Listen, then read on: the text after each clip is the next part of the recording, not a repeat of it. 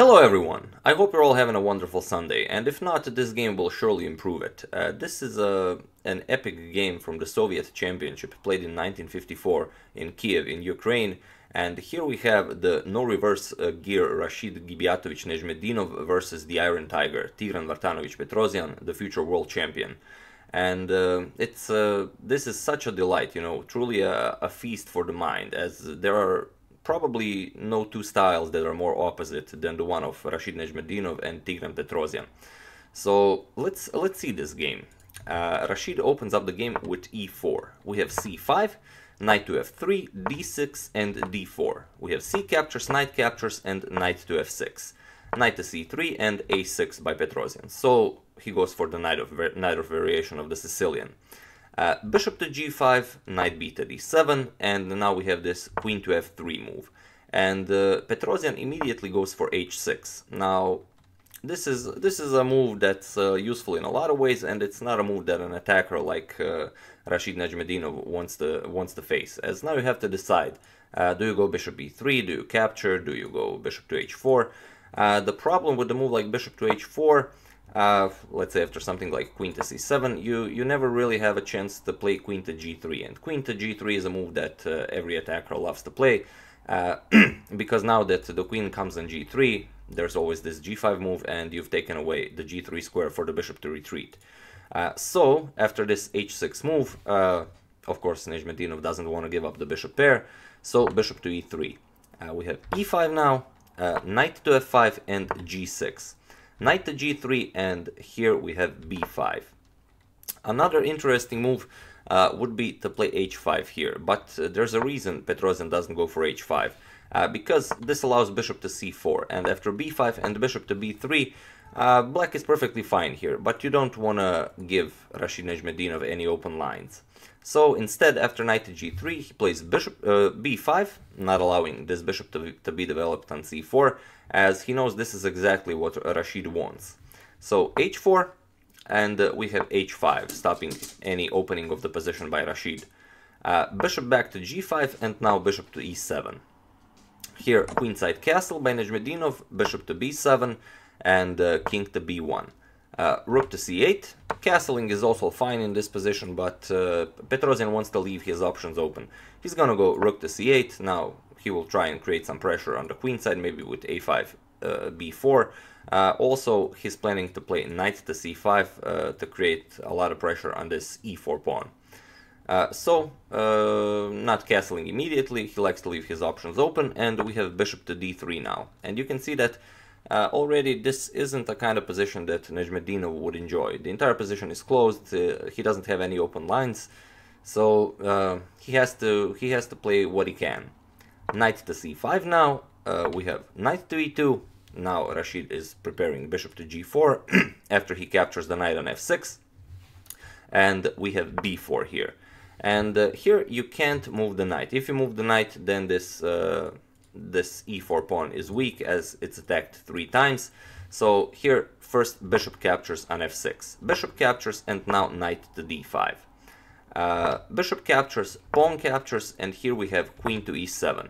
An interesting move again. Why doesn't Petrosian capture on h4? If you capture on h4, this is perfectly fine for black.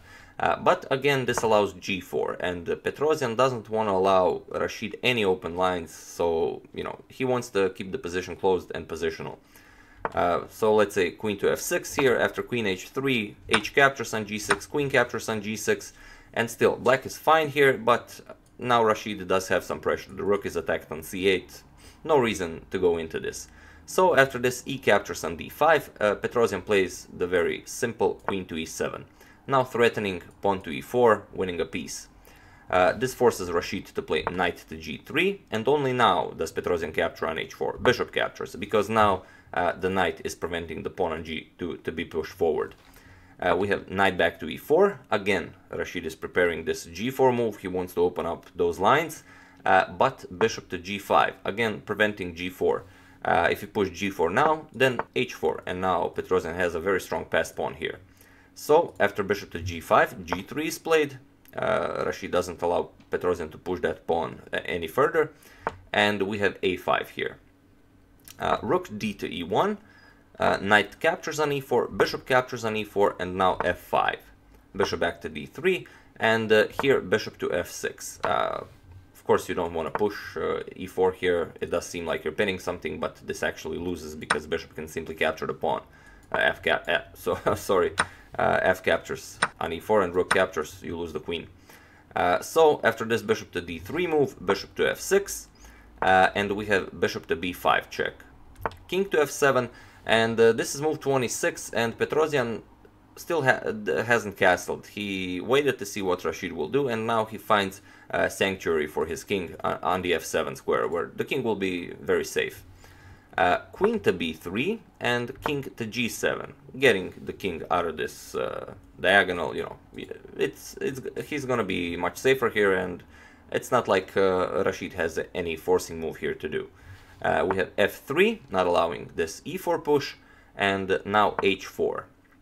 g4, f captures, and now bishop back to g5, again keeping everything closed.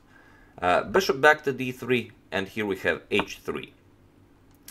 Bishop to a6, attacking Petrosian's rook, and here you have a couple of options. You can go rook to a8, you can move the rook somewhere else, but it's better to move it to a8, as this comes with a tempo on the bishop.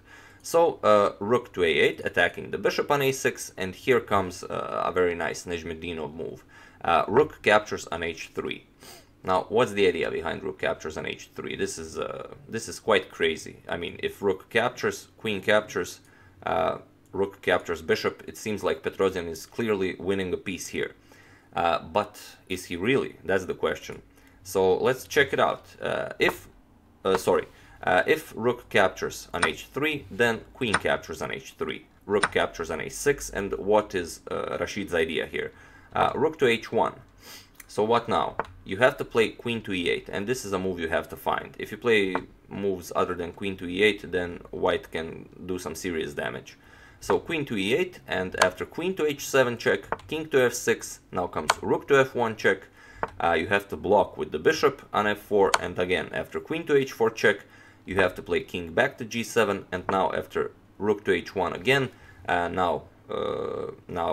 Rashid would be threatening queen h7 back to h4, creating a perpetual, and this is the move you will have to find, queen to f8.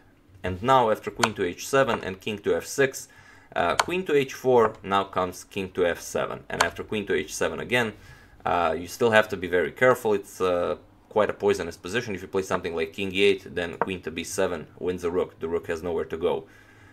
So after this king to e8 move, after this queen to h7 check, you have to block with queen to g7, and now black has refuted white's attack, and he's definitely up a piece and winning this game. But from this rook captures on h3 move, you have to see 10 moves ahead, and those 10 moves have to be surgically precise. So it's not like this variation was out of Petrosian's reach to calculate, but he's playing against Rashid Nezhmetdinov, and he doesn't want to allow him this. He finds another move that simplifies the position, which is totally in his style, and he plays bishop to h4. Now Nezhmetdinov's bishop is attacked on a6, his rook is attacked on e1, and he has to play rook to h1. If he moves the bishop, he loses the rook, so nothing to do here really. Rook e to h1, and here rook captures on a6 is played. Now it seems like Petrosian won a piece, but it's not all that clear. There is only one move in the position that Nezhmetdinov finds, and that is g5. Now you're blocking the queen's protection of the bishop on h4. Also, if you capture with the bishop, then you lose the rook on h8. So only move is queen captures on g5, and now Nezhmetdinov plays bishop to queen to c4. This comes with a triple attack on the bishop on h4, and also it attacks the rook on a6. So rook to a7, you have to move the rook, and now comes rook captures. Rook captures, and now Petrosian is attacking Nezhmetdinov's queen on c4, and also the rook on h1. Here you have to capture the rook, otherwise you're going to be down a whole rook. So queen captures, and the rook captures. And after the storm settled down, you can see that Petrosian is up one pawn. But it's a rook ending, you know, he's up one pawn. There's the old saying that all rook end games are drawn, even if one player is a pawn up. But here you have another very important thing. It's the principle of two weaknesses. If you can see here, black has this very strong passed g pawn, and here white's king is so far away. White needs like 5 moves to get his king into the game, and the other weakness is the weak d5 pawn. There is no way for white to protect this d5 pawn. I mean, he can protect it with a rook h1 to rook to d1, but then there's no stopping the g pawn. So here rook to c7 was played. This Petrosian would find this move like while in his sleep, going for rook to c5, winning the d5 pawn.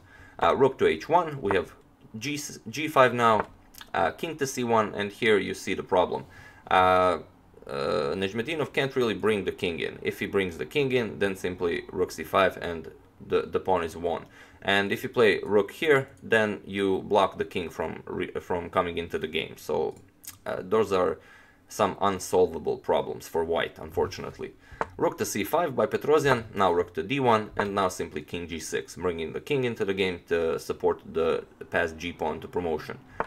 Rook to d2, hoping to bring the king into the game, but g4 is coming, king d1, and now king f5, and it was in this position that Rashid Gabatovich Nezhmetdinov resigned the game. Why did he resign? Well, you can't prevent both threats. Rook has to move with check. Now you have to go behind the passed pawn. Now black can simply win the d5 pawn, and after a couple of more moves, let's say rook g6 going after the pawn, but after rook d2, yes, you will win the g4 pawn, but now black wins all of these pawns on the queen side, and that's simply too much to take. So after this king f5 move, Rashid resigned the game, and a great victory for Tigran Vartanovich Petrosian, future world champion.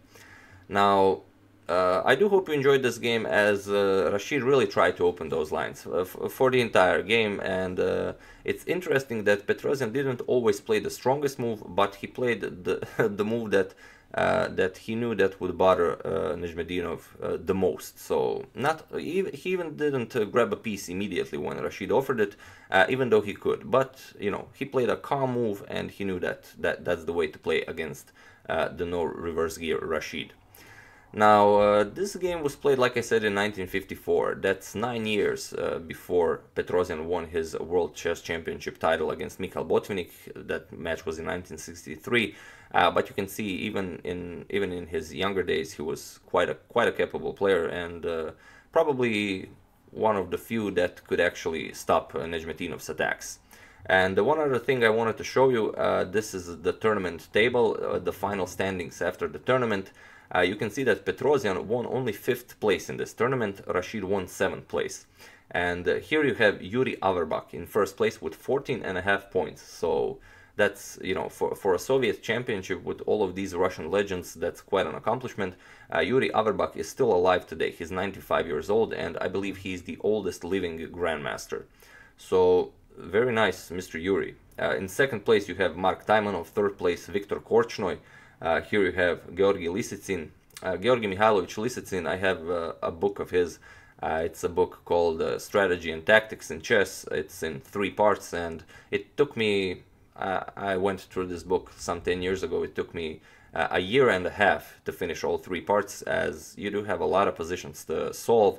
And the 3rd book is about finding a game plan. So it's an excellent book. I really recommend it to everyone. If you have a chance, do get it, as my tactics really improved, and you really get a lot of attacking ideas and a lot of planning ideas after finishing the books.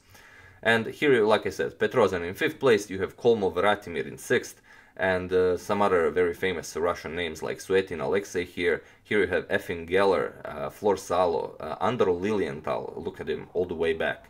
So you can imagine what a strong tournament this was.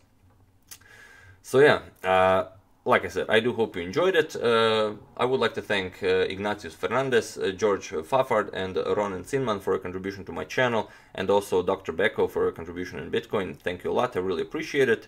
As usual, you can check 2 of my previous videos here. Thank you all for watching, and I will see you soon. And hope this game improved your Sunday. See you soon!